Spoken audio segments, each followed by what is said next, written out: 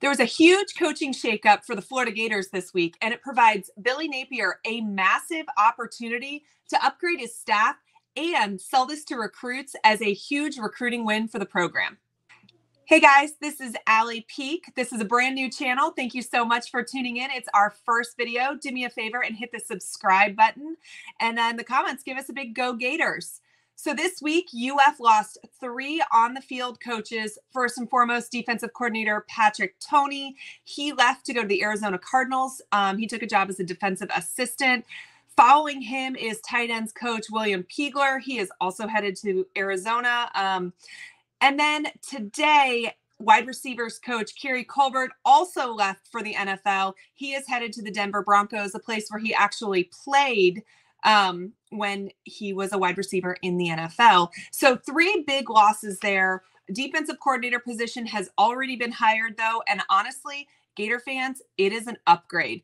Austin Armstrong is going to be the next defensive coordinator. He was hired from Alabama. He's only been their linebackers coach for a month, but his resume is impressive. He was a GA under Kirby Smart and Dan Lanning at Georgia. He was an assistant on Napier's Louisiana staff, so very familiar with Coach Napier. Napier is very familiar with him.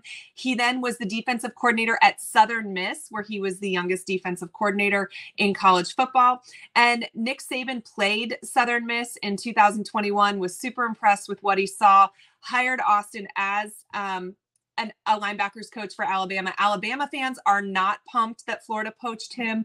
This is a win, Gator fans. This is an upgrade. I think that there's a lot of people that thought Patrick Toney maybe should have performed a little bit better this past season. I think they were looking for Napier to potentially have made some sort of change during the offseason. It didn't happen. But with the quickness for which Armstrong was hired made me think that Toney gave Napier a heads up that he was interviewing for this. Maybe potentially it was a mutual decision to part ways. I don't know. But Austin Armstrong is definitely an upgrade for Florida at this position, at least in my opinion. He runs a 4-down front. Supposedly the language and playbook are very similar. So it should be something that UF players are going to easily adapt to. And that's going to be important because Florida is replacing almost their entire defense. And the quickness at which they pick up Armstrong's scheme is kind of going to determine how Florida does this season. Tight ends coach William Peagler, he was supposedly a good recruiter. I don't know that I was overly impressed with tight ends this year. We don't know who Napier is going to be hiring at this position just yet, but I do think there is a really unique opportunity here. If I am Napier, I am looking for somebody who is also a special teams guru. For Gator fans that have been around for, multiple coaching staffs, they're not new to this game. Florida has been known for special teams for the past 2 decades, probably. So the drop that we saw last year is not indicative of what Florida likes to put on the field. I think this was an area that really this offseason needed to be a focus for Napier. So if I'm him, when I'm hiring my tight ends coach, that's something I'm looking at, as a coach that also has special teams experience.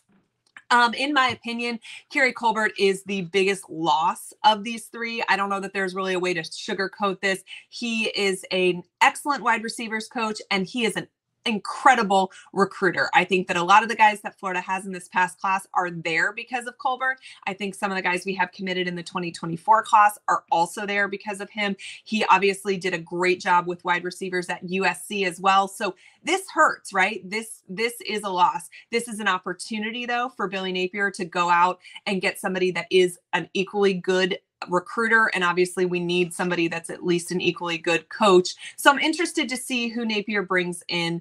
I feel like he tends to pull from the Saban coaching tree. So we will see who he gets there. But, this is a recruiting win for Florida. The fact that a team that went 6-6 did lose 3 coaches to the NFL means that they like what Napier is doing. They are impressed with the staff that he put together, right? They think that these guys have NFL pedigree. That is important on the recruiting trail because you are selling these players on an opportunity to play at the next level. You're telling them that your coaching staff has the chops to get them there. And I think that this is exactly what Napier will point to. He'll say, look, we'd only been here 1 year and 3 of our guys got plucked by NFL programs. So we know what we're doing.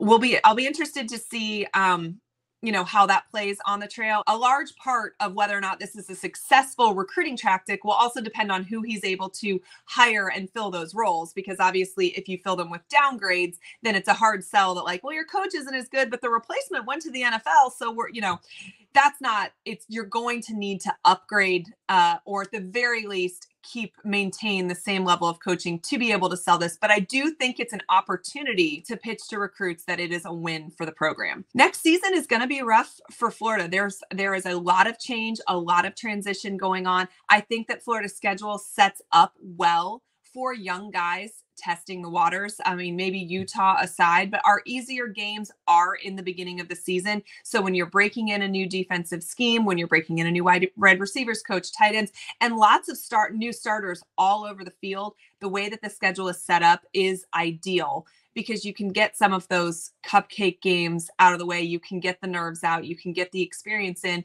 before you have games against Georgia, LSU, Florida State, and some of the bigger names that come down the pipeline. This is going to be an interesting season for Billy Napier, though. There is a lot of roster turnover. This is no longer a Dan Mullen's team. This is Billy Napier's team. So at this point, he's going to live and die by the guys that he has brought in, the coaching staff that he has.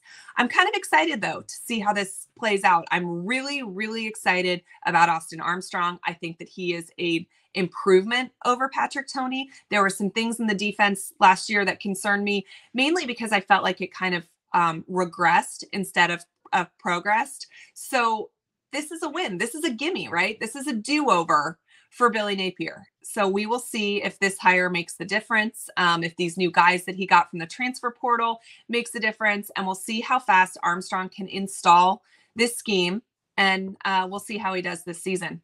We're going to have lots more videos coming your way. Thank you so much for tuning in. Don't forget to hit the like button and check out our next video.